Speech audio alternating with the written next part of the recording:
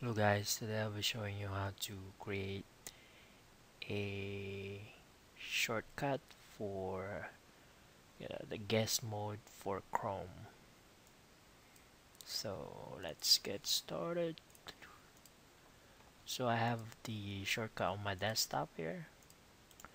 I'm just gonna right click it and go to this target field, and at the end of it space, and then type this in: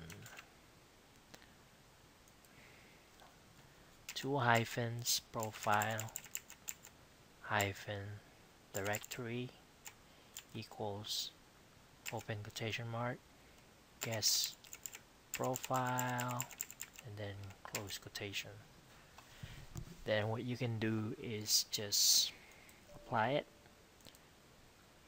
then OK, and we test it out.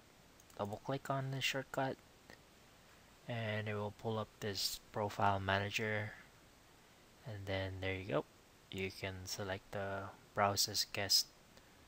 As of right now, this is how Google made it to be. There's no like direct link to or switch to logging into the guest mode. So this will do for now. So, and if you don't like that, you just go here, properties, and just delete this code that we added.